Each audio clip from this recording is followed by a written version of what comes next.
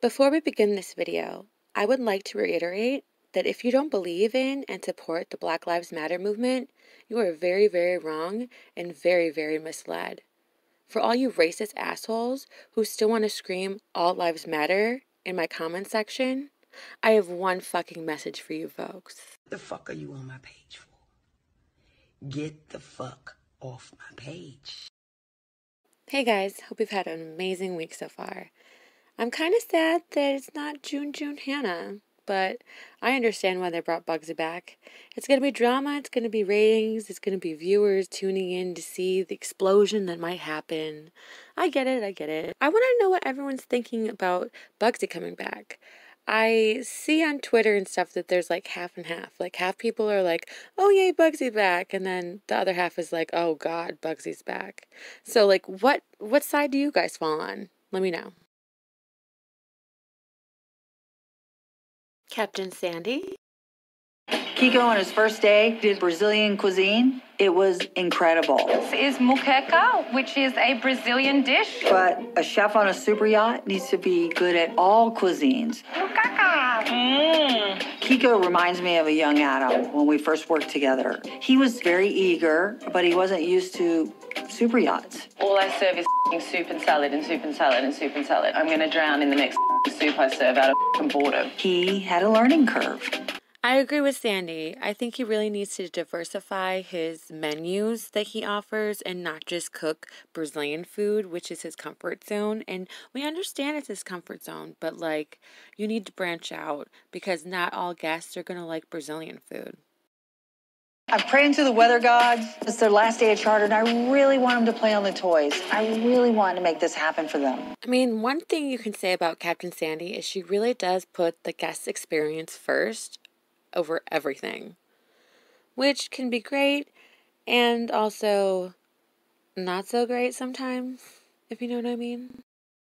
Docking in big swells, it's pretty dangerous, but Malia did an amazing job calling it. She is a great leader already. I have to agree with Captain Sandy. I think Malia is doing a marvelous job at being bosun, and I think it'll only get better and better.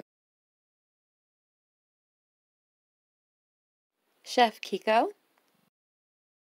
This is going to be my first picnic on a boat. All the private boats that I work for, they don't ask for a picnic. It's asparagus, bacon, quiche, and fruits. In Brazil, we don't do picnics. We just go in a bar.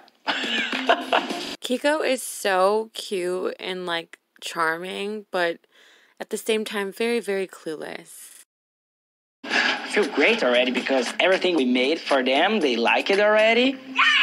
Hannah's helping me with timing, and I feel like I'm getting better. I can't wait to finish this charter perfect. It's going to be 100%. It's really nice to see Hannah helping Kiko with his timing and them actually get along instead of what kind of mostly happens is the chief stew and the chef kind of butt heads. But I don't see them butting heads this year. I think she's really going to help him. Crazy.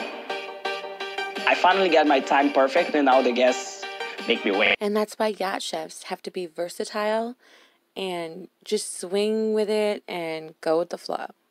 But I don't know if Kiko is really that yachty of a guy. I don't know. I think he's more of a private chef kind of guy. Pete is this kind of guy, no? I think he tries to succeed with any girl. I call Pete a tarado. It's me, a horny guy. Kiko's observations of the different crew members from episode to episode is quite amusing. Chief Stew Hannah.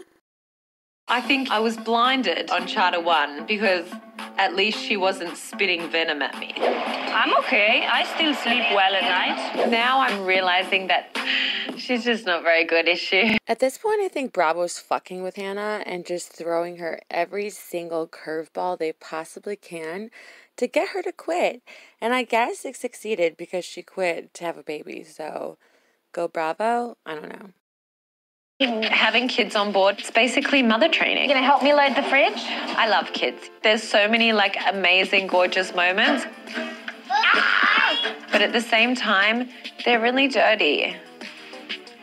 Putting your sticky little paws everywhere and up my whole interior. Please wash your child. I think that whole little interview is really funny now, considering she's 5 months pregnant and she's going to have her own little fingers fucking up her own interior in her house. So, I don't know. That's funny. I think that was really good editing on Bravo's part. His ego might be a little inflated for the level of stardom he reached. And that was saying it very, very, very politely. Second stew, Bugsy. Having Bugsy back as second stew is going to be interesting. The last time that Hannah and Bugsy worked together, let's just say it was not good. Bugsy basically told Hannah what a shitty chief stew she was and how basically she could do it better. So let's see how this is going to go. Third stew, Jessica. For sake, I'm working 2 people's jobs right now. I know that it's really hectic, hun, but I give you breaks before I give myself breaks, okay? Give me a break. I have to sympathize with Hannah here. You guys are down a stew and you're bitching about doing double work. Hannah is doing the most work of all because she's just giving you the easy things to do.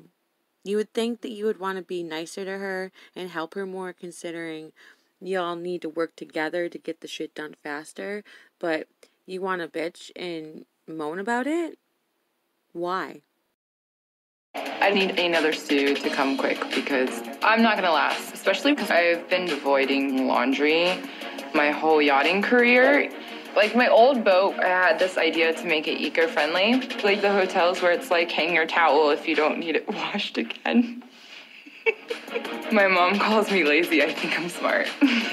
Why does Bravo hire stews without any initiative to do the job that they're paid to do and not bitch about it? I just don't understand. Please explain this to me. My nickname as a kid was Messy Jessie, so I think pieces of that still live in me. You're over the age of 20. That's not cute anymore, especially when it affects your job and your performance. I don't understand. Bravo really must hate Hannah. It's nice to have a guy that isn't staring at my tits and is instead trying to get in my mind. I guess if you say so, girl. I'm trying not to have too much expectations. I'm like excited and very nervous. Haven't these people watched the show before? It's always fun at first, gets awkward, then it gets real awkward, and then y'all leave. That's it. Bosun Malia. The cathedral is the landmark here in Palma. It's so beautiful. Up there, look at this castle. I'm praying the weather holds off.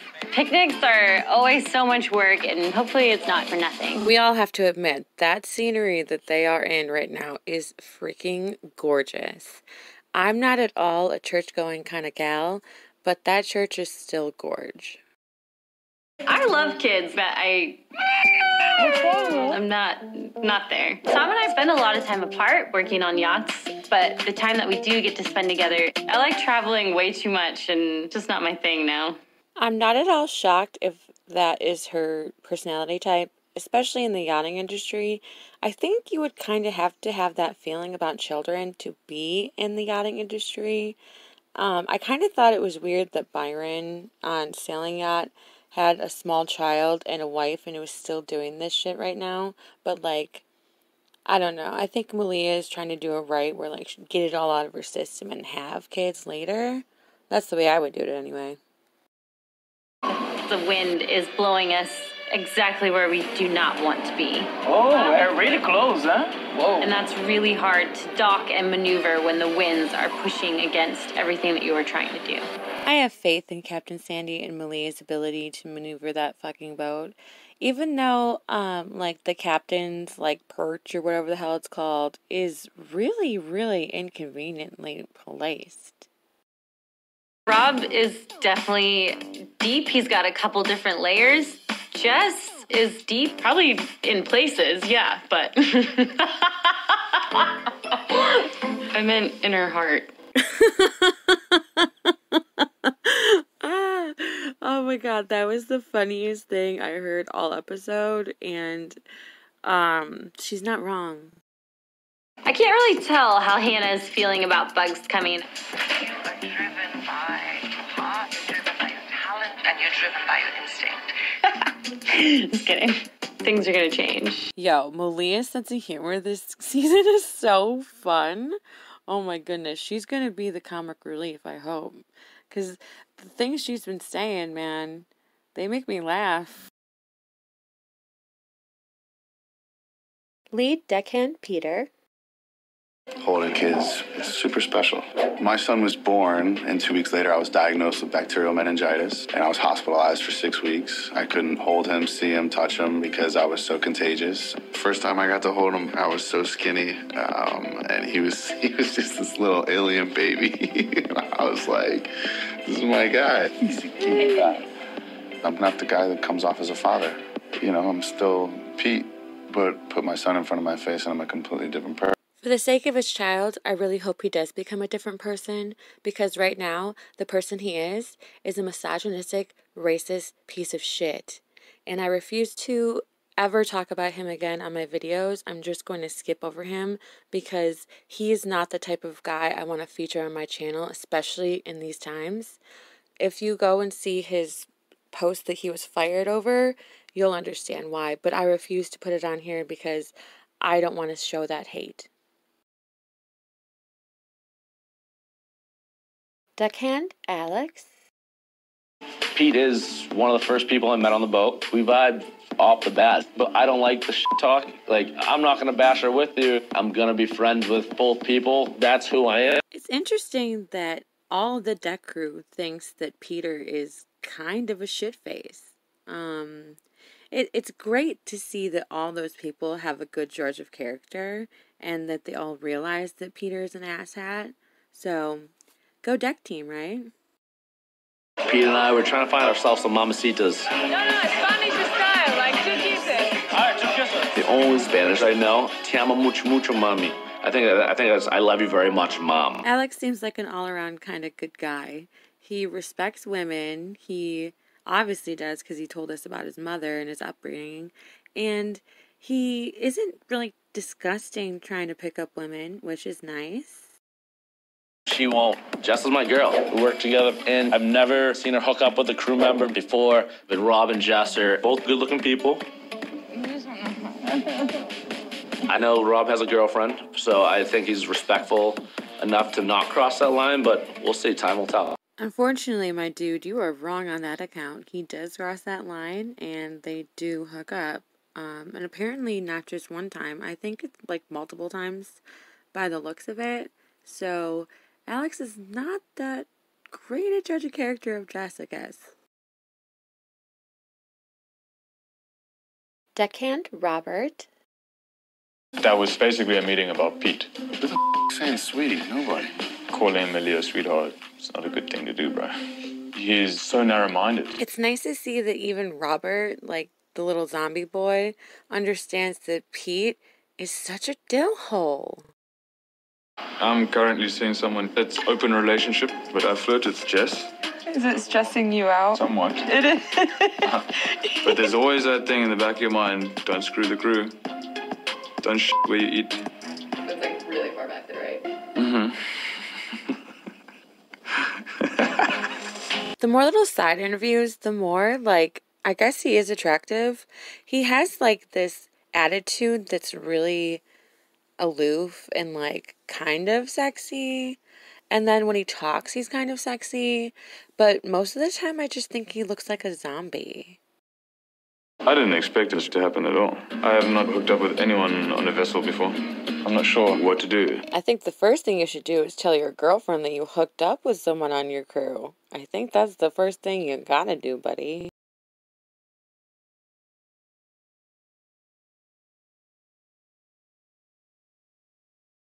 My peak and pit of the episode.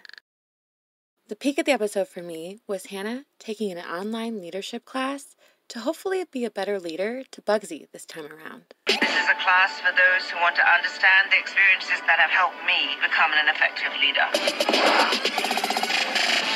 It's it's really, really important to surround yourself with a team whose opinions that you trust, and you have to listen.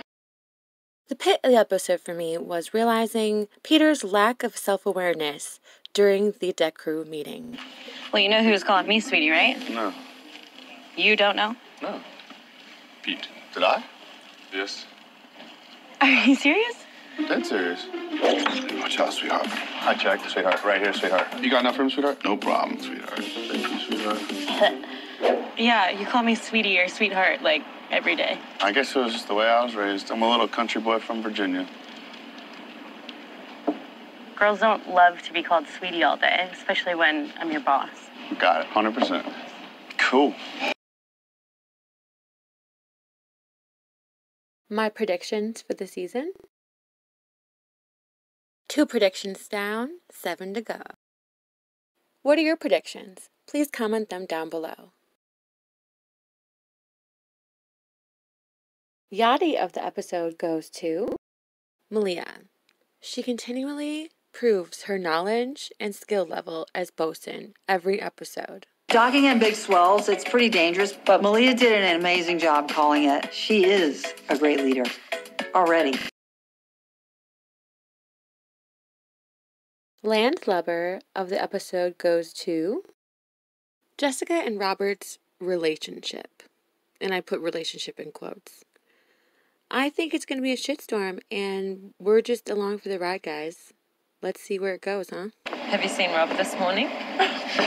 Yes, when I woke up.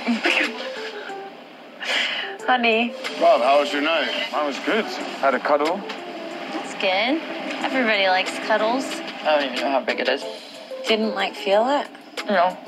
And you were in the same bunk? Mm-hmm. Yeah, that's probably not a good sign then, honey. The scuttlebutt of the episode is, well, next week could either be explosive or oddly quiet and somber and stressless.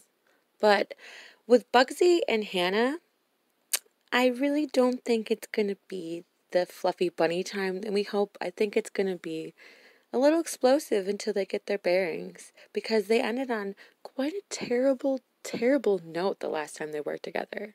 Hello. I'm Bugs. I'm Enrico. Nice to meet you. I'm feeling a little bit apprehensive about Bugs. Lovely to see you. I'll give you a hug. Will I trust her? No. Are we going to be friends? No. This is going to be your job, because I hate table decor. Are we going to work together? Yes. Shipwreck of the episode goes to the Ace of Base guy. Jesus. If they could be any more desperate for relevancy in the music industry right now, I don't know how they could be. It's painful. It's been so embarrassing and painful to watch these people name drop and try and prove that they're still relevant. And I'm sorry to say, but they're not.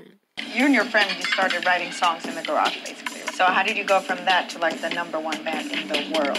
You know, obviously very naive. We signed with the Swedish record company that they had no clue what to do with us. Pop, we did reggae, we did techno, we did house. We had no money. Put it on the American version of Name and Sign, sold 25 million of them. And then the second wave is, of course, the ones who were inspired by that wave, and Katy Perry and Lady Gaga. Episode rating of the week is, I rate this episode a 7. It was great, it was alright, nothing to write home about. Kind of a transitional episode. I think it'll be more interesting next week when we see Bugsy and Hannah and how they're gonna interact and communicate.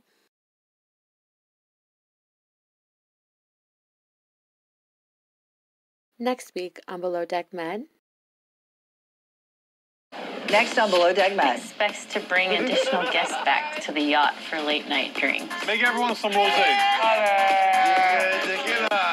Yay! Hello. I'm Bugs. I'm Enrico. Nice to meet you. I'm feeling feeling a little bit apprehensive about Bugs. It's lovely to see you. I'll give you a hug. Will I trust her?